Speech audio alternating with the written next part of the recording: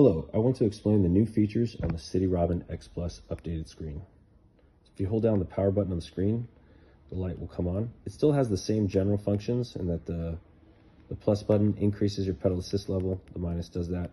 If you go down and hold it down, you get into the walk mode.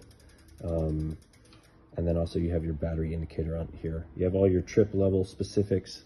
And then if you hold down the plus button, the lights go on. If you hold them down again, the lights go off. If you hold these two buttons at the same time, you'll see the back-end settings. The display settings allow you to change the units from metric to imperial, how long you want it to be before the bike automatically turns off. You want to reset the trip, the screen brightness. This does have a Bluetooth signal level, so you can connect it with your phone. That just changes the level.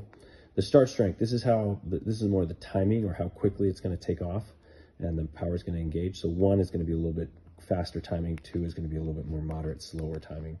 Then the throttle, you can turn it on or off directly from the screen.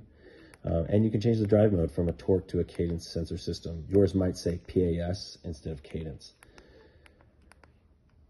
Lastly, for the information, this is where you can change the governor on the bike. The display info has the general information of the bike, the speed limit, and then the wheel size. You don't need to change those things.